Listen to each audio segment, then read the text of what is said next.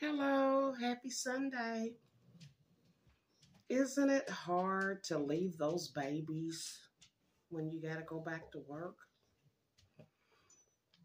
Well,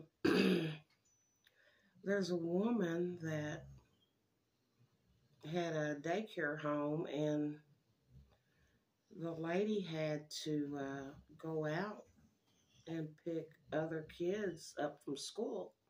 So she loads up her van and she takes off.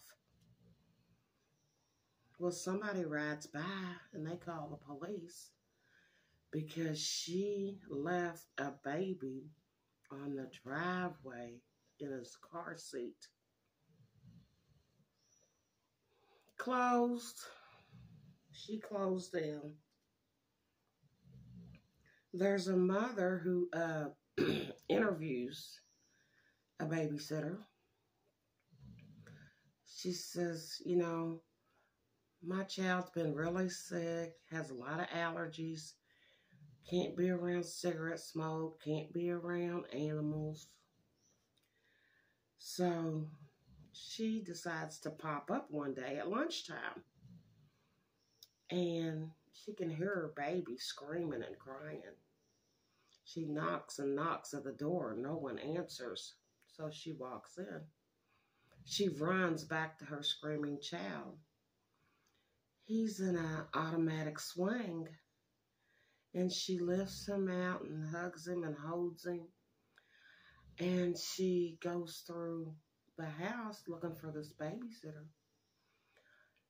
She's out on the patio with a cat smoking a cigarette. The devil is a liar. She told her child could not be around that. The woman says, oh, well, if I smoke outside. And this cat is a stray. This cat was on the upper deck patio.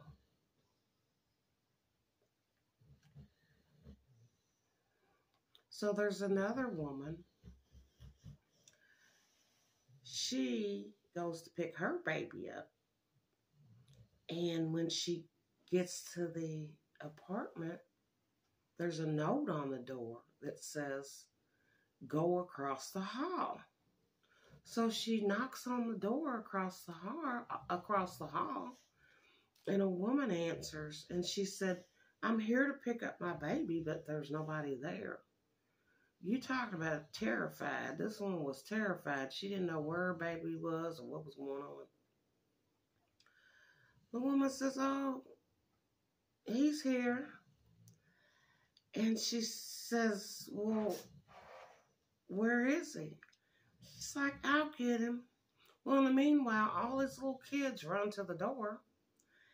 And they've all got little sores all over their body. They got chicken pox.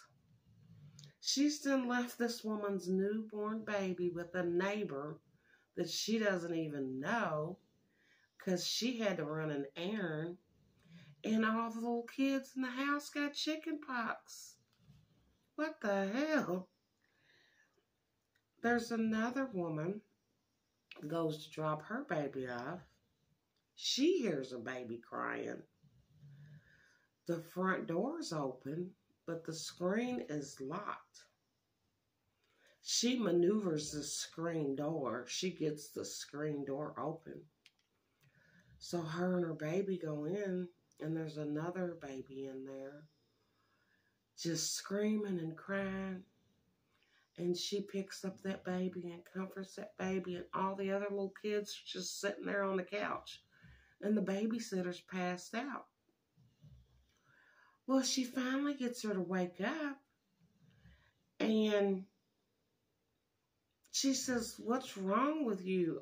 What's going on? You not feeling well? She said, oh, I had a migraine. I had to go to the hospital in the middle of the night, and they gave me a shot. She said, you can't watch these kids like this.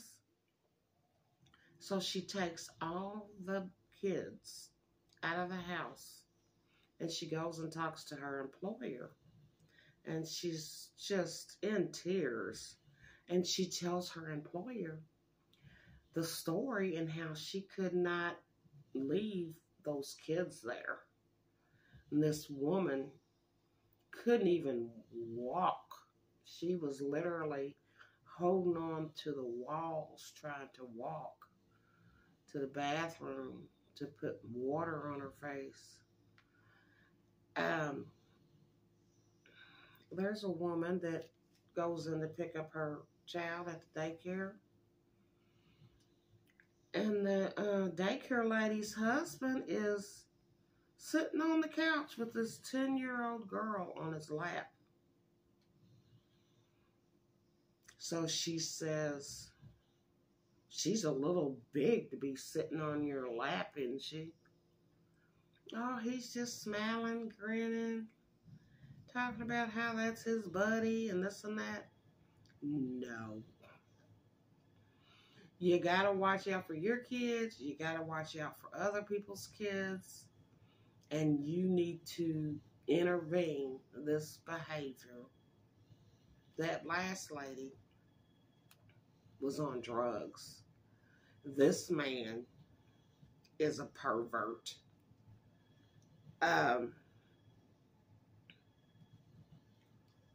This one lady, she put in cameras in her home. Lots of times it's better to have your kids' babysitter come to your home, and they have access to their toys, games, all the stuff you need. You don't have to load them up, take them out, and all that. So the woman noticed, marks on her child and stuff like that. So she installed these cameras. This woman was shaking her baby, smacking her baby, shaking her baby. It was crazy. So we need to make sure that our children are safe. Reach out to a family member, a coworker, someone that you trust, and try to find care for your kids. Make sure they're in a safe place. And don't ever overlook things when you see them. If you feel something in your heart, take notice. Speak out. Don't let it go. Don't brush it off. You got to check people's backgrounds, their history. Like I said, put cameras in your home. Drop in at various times of the day. And remember that we have FMLA. If you need to take off work and care for an injured child, sick child, hurt child, and if you ever run into a situation like this where you have to pull your child out of a daycare, contact your local emergency daycare assistance. And as always, I love you. Take care.